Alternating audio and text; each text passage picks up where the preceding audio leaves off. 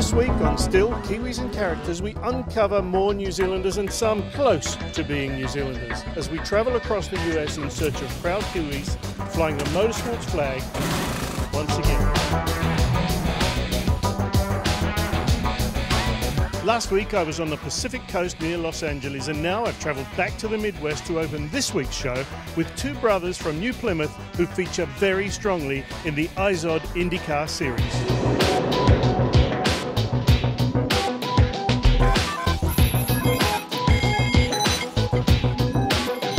There's a famous saying, the road to Indy. What was your road to Indy? I actually just got in the door knowing a guy from New Plymouth that was working for a Tony Bettenhausen. And I just came over for a summer working in hospitality, actually just busting tables and helping load up and set up a tent and stuff, and then managed to work my way into working on the car. Did you actually want to work on the cars when you came over? Were you a mechanic intending to be a mechanic over here? No, I was actually doing a carpentry apprenticeship back home, and then just grew up around Dad racing dirt track stuff and being, working on the shop down there. Came here in 2002 when Scott came from Pac West. Lucky enough to be able to sort of tag along on him and been here with him since. So you've stayed with Scott through his career over here as well? Yeah, I've actually been with him since the end of '98 when he first came and tested with Pac West, or Johansson actually. So yeah, it's worked out good. Now we hear a lot about driver fitness as well. I've been watching you guys throwing wheels around. There's a lot of mechanic fitness involved as well. How do you keep fit for this? Well, we actually have a trainer at the shop that's there 5 days a week, and it's compulsory for us to work out every morning. So we have a workout routine that they make us go through every day, and it's pretty serious. You get in trouble if you're late for it. And when you're working in this heat all the time, the fatigue and stuff, and not being able to do your job properly when you get tired is a big thing. So they work on the fitness being an important part of it. Well, you've got your own sprint car as well. Is that where you get your kicks? Yeah, I mean that's what I grew up around, dirt track stuff back in New Plymouth or around Stratford Speedway and Ferndale, and watching my dad and my uncles in that race, so always loved it. So had an opportunity to get a car before I got married, so I took it. And not very often. That's kind of what hurts you a little bit, is racing once and then having to go away for a month or so and then getting back to it. So, but every opportunity I can, I sort of get to the dirt track. And you've been with Scott for a long time, obviously. Is he good to work with? Yeah, he's good. He's pretty laid back and pretty quiet and sort of keeps to himself, and that's good. The results come, and that's the important part. So. Now, your aims for the future, what do you want to do? We've heard that maybe Anton would like to run his own team. Could you see two Julian teams in IndyCar? No, I don't think that I need all that stress of running your own team, but I'm happy doing what I'm doing right here at the moment. We'll just sort of see how it plays out, and I don't need to be working more than what I'm working now, sort of thing. I'm happy to have a bit of a life outside of work as well, so just sort of keep going the way it is and see where it goes. Do you see your future in Indianapolis, or in America at least, or do you see a future back in New Zealand?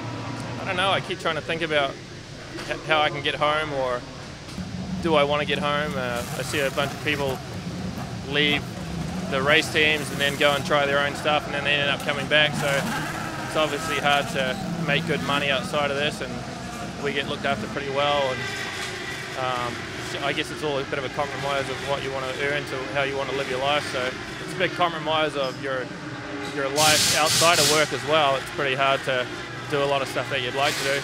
It's pretty rewarding when you run good and get some good results, and we're all pretty competitive guys, so that's the environment that we need to be in, I guess. So good. Anton Julian, you've come up to the States. You're currently the shop manager and crew chief of Sarah Fisher Racing. You and your brother are up here. Your brother we'll talk about later on, but first of all I want to talk about Julian Racing and this little machine behind us here. What's that? Now that's a mini sprint. It's a 600cc, 636. It's a same as a TQ, which is in New Zealand, but the motor's offset. We just wanted to have a bit of fun when we were off. When I first moved over here, I would do the race season over here, and then I would fly back and do the dirt tracks over there at Stratford Speedway and hang out down there, doing some production saloon cars and all that sort of stuff. Yeah, we've been winning races and stuff. It's been really good. It's we can get away from this sort of scene and go out and hang out with some guys at the dirt track and enjoy ourselves with the families. Your position here at Sarah Fisher Racing, it's a fairly heavy position. Where did you actually start in racing in the US? I actually started, I finished my apprenticeship in New Zealand, and then I just started as a front end guy. working on an Indy Lights car with Kane from Hamilton, from Palm Beach there. He got me over here, and I just started on the front end and slowly worked my way up. How many years have you been over here now? I've been here 14 years now. What would you say to Kiwis trying to come up to the States now? Is it easier, more difficult than it was? I think it's a lot harder than what it used to be now that, you know, all the immigration stuff's going on. But, you know, if you want to come up, just keep pursuing it. You know, you never know what can happen. Another bad one, mate. That's the way it goes. That's racing, they say. I've been talking to Sarah and Andy for a while to try and come over here because I like a small team, family atmosphere. You know, I wanted to have fun in racing again. Not saying that Andretti wasn't fun, it was a lot bigger and I wanted to enjoy it a lot more with another position. Yeah, I love it, it's great. Definitely staying here for a long time, so see what they've got for me here. But do you have aspirations to be team owner or anything like that? Yeah, I'd love to be a team owner, but at the moment with money and stuff. What would be the attraction for being a team owner? Sounds a risky business. Well, I'd like to have a New Zealand team, you know, with New Zealand people working. There's enough people in the industry to have a full New Zealand team, so I think that's very attractive for me to do that and see where we end up. Have a New Zealand driver, all New Zealand people. I think we could go a long way with it. I think just by saying that on camera, you'll probably get a lot of applications very quickly. Yeah, well, send them in. Make sure you got money with them too.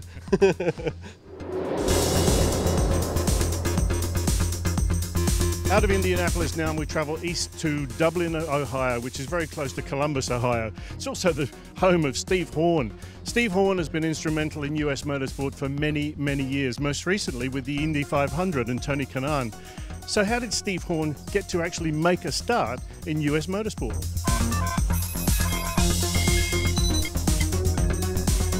Well, I came to America in '76, Bob, as a Formula 5000 mechanic, working on 5,000 cars, and ran Formula 5000 with Racing Team VDS. Actually, it's got a bit of a connection with New Zealand now with the Formula 5000 cars down there, and did that through 1982 and started a team for a gentleman here in Columbus called Jim Truman, and Bobby Rahal was the driver, and we ran that through 1989 and won the Indy 500 and two kart championships with Bobby.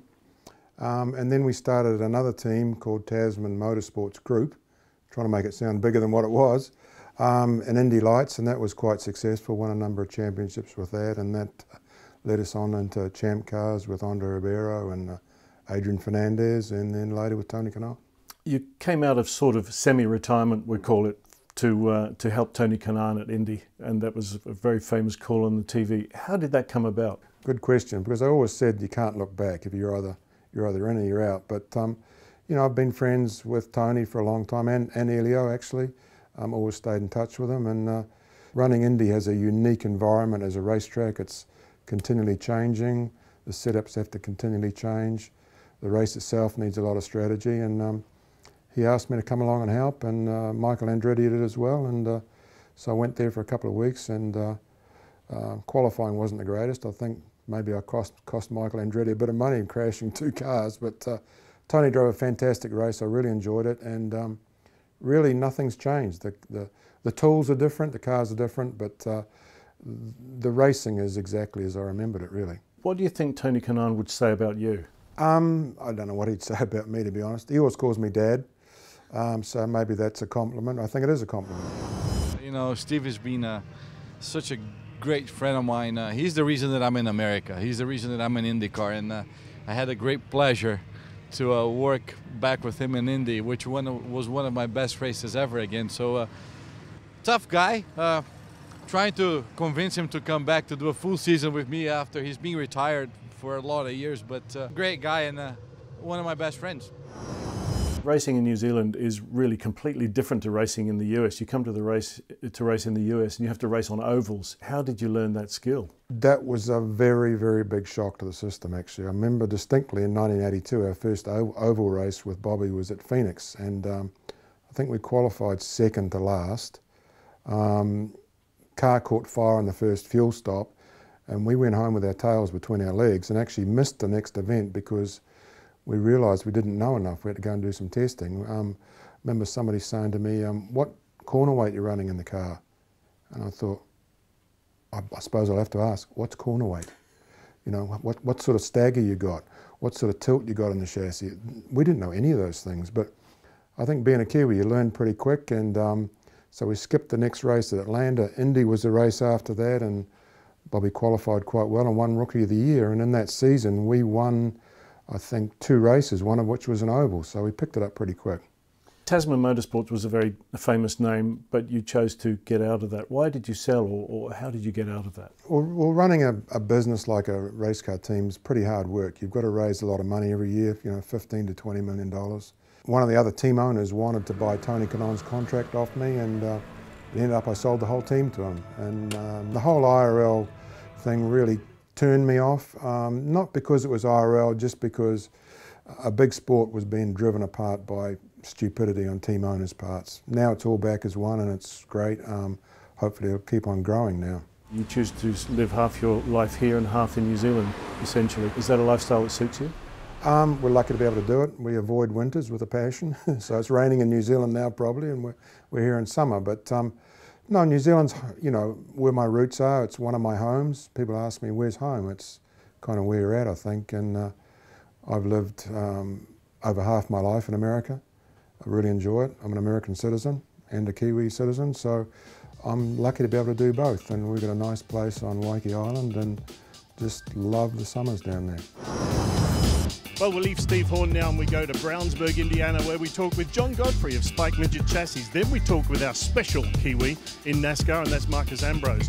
All that coming up next on Still Kiwis and Characters in Motorsport.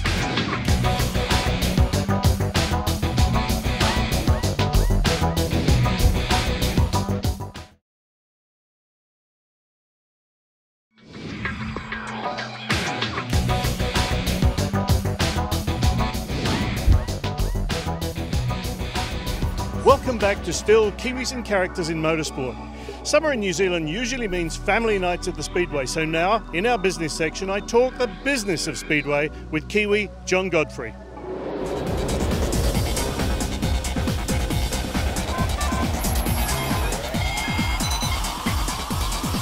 You had a very successful business with Stealth, but you changed to Spike. Why was that? Reason for that, Bob? We had an opportunity to sell the Stealth factory in 1998, and we took that, and we had some time off, and a lot of our customers contacted us and wanted us to build cars again, so here we are, same employees, and now we've got Spike Chassis. There are many tracks around the USA. We see them all over the place. It must be a very big occupation to have sprint car and midget racing here. Yeah, it's a really good market in the United States. We send some to Australia, some to New Zealand, but mainly all over the United States. But so there are many tracks in this area. We've been to a few smaller ones, and many tracks over the whole of the USA. All your chassis are all over the country. Yeah, they're everywhere. I mean, there's racetracks everywhere, as you know. I mean, there's hundreds of racetracks in America. How many cars does Spike sell per year? 140, 150 cars a year. And what's the market? How many new cars would be sold per year with all the chassis manufacturers?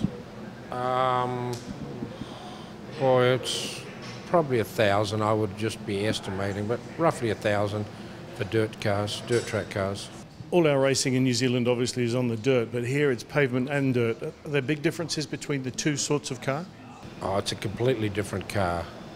I mean, going back 15 years, you'd run the same car on both series, but now it's a completely pavement car.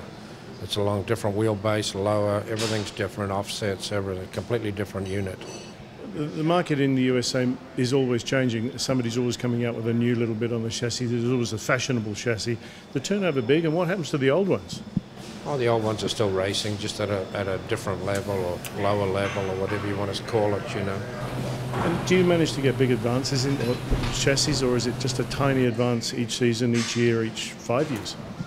No, it's just we're always trying to develop things. We work with a lot of different race teams and motor manufacturers, and we're always trying to look for something new, you know. And what's the future now for the Spike Chassis company? It's going to be get bigger and bigger, presumably. Yeah, onward and upward if we can. What else are you going to be building apart from Speedway Chassis? We've got a Daytona prototype project, and Of course, we do sprint cars, and we're going to start doing wing sprint cars again too, like we did at Stealth. So the future's looking good for you? Looking really good.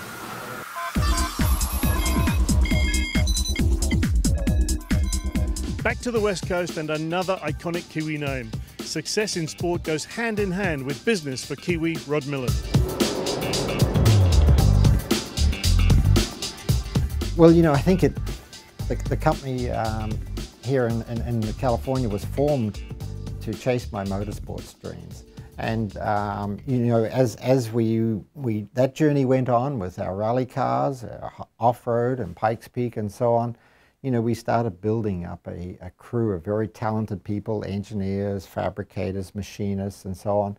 And, you know, I was always attracted to motorsports that were unique and different, so that building a better machine than our competitors was something that was always important. So we attracted all those skilled people to the company. And as years went on, then other folks wanted our engineering services and our other skills and capabilities that we'd built up to support, whether it be commercial opportunities or Department of Defense opportunities and so on. And what does Millen Works actually do? What's the purpose of the company? Well, it's essentially engineering services. So we design a lot of, in some cases, completely ground-up vehicles. For instance, the theme parks, the places like Universal Studios and Disney, we design and build complete vehicles for some of their rides. We do it for the military, whether it be the Army or the Marine Corps or the Navy. We work in that space as well. So we can either design and build a completely armored vehicle from the ground up that has a lot of mobility. You know, keep in mind we've got a lot of experience in off-road racing, so we understand vehicle dynamics in an off-road terrain. We even do vehicles up to 25, 30 tons nowadays with special active suspensions that we have an electronics group that works with our mechanical group, and you know, we can get more mobility out of vehicles than you could traditionally. And so it's actually still, it's not racing in some of those areas, still very exciting though. You visit New Zealand regularly. Do you still call New Zealand home? It's perhaps New Zealand's now my second home. You know, of course it was my home until I moved 30 odd years ago.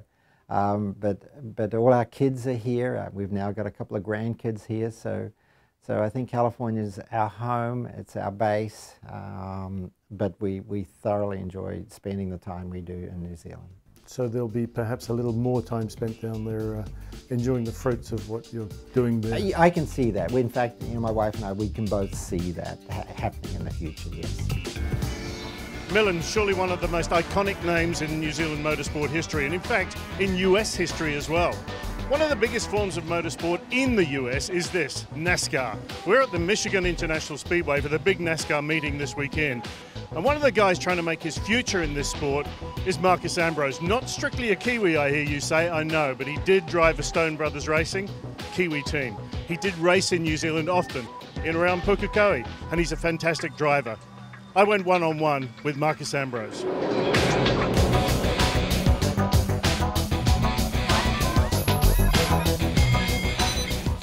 Marcus, you've come from living in Tasmania, living in Australia, then the UK, and now the US. A hell of a lifestyle change, isn't it, for you?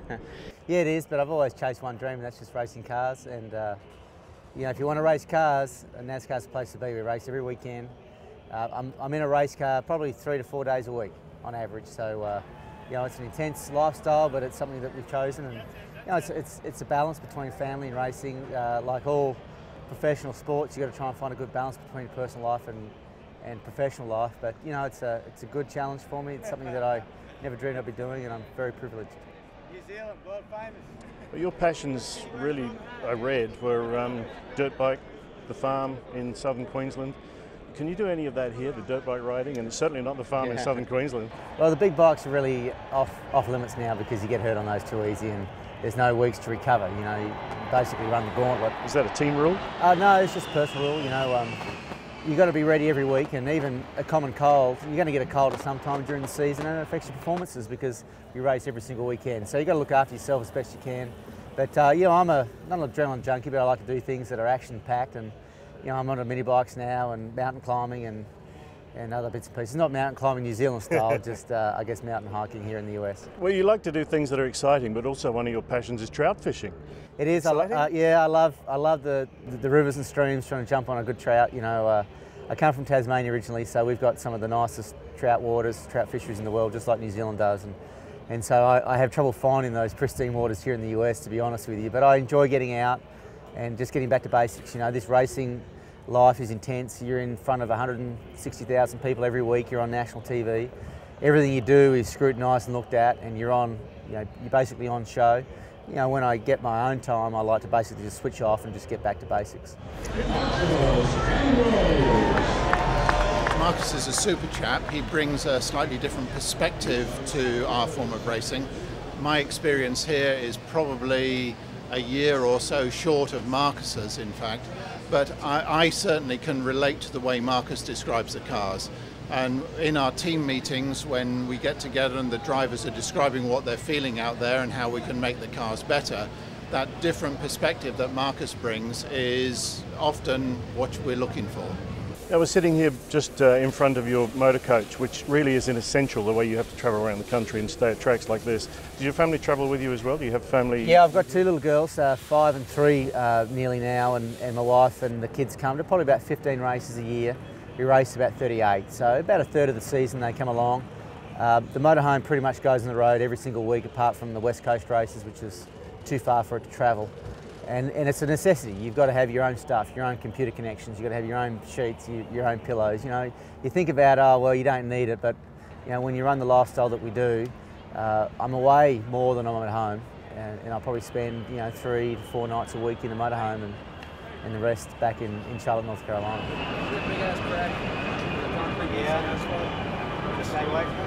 Don't be on the line. Talking about being away from home, you're away from Australia, in Tasmania, you're home. So what are the things you miss by being over here? Well, you do miss home, you miss friends and family, and you miss the lifestyle. Australia and New Zealand, great countries, great people, very relaxed, and we have a good work-life balance. You know, here it's all work, work, work. So, you know, I miss the comforts of home, and especially with 2 little ones, you know, we don't have family around us, immediate family around us to help, so it's a bit of a challenge. But like everything in life, you got to commit to things, and not everything's perfect. But you know, we enjoy our time here in America. It's not forever. Once I finish racing professionally, I'll go back to Australia, there's no doubt. Well, as our show winds down, you can see the fans behind me, they love NASCAR. Marcus Ambrose has clearly enjoyed his time in NASCAR so far. He's clearly enjoyed the whole lifestyle change for America. Everybody enjoys NASCAR. And on the next Still Kiwis and Characters in Motorsport, I meet a man who worked for the Andretti Green IndyCar team for a long time, who now is the proof that Kiwis can grow wings. And I also chat with New Zealand Motorsport Hall of Fame member and New Zealand Grand Prix legend, Dave McMillan, plus much, much more.